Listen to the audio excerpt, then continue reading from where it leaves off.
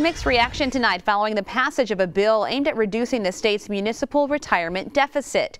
Both the House and the Senate are considering a scaled-back version of the original package. The biggest difference? The removal of a proposal allowing a state-appointed emergency management team. The team would have been able to make changes to municipal retiree benefits and collective bargaining agreements. For that reason, unions representing first responders are now on board with the bills.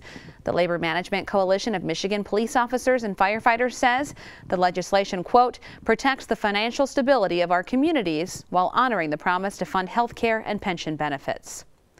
But not everyone is happy. The Michigan Association of Counties says the legislation is a bare minimum effort on solving the problem and fell short of the mark.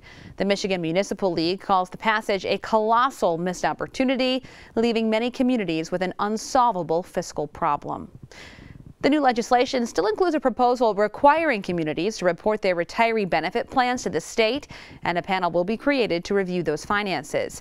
Either the House or the Senate will have to vote again next week to send the package to the governor's desk. About $18 billion worth of municipal retirement benefits are unfunded right now, with about $9 billion of that going to retiree health care.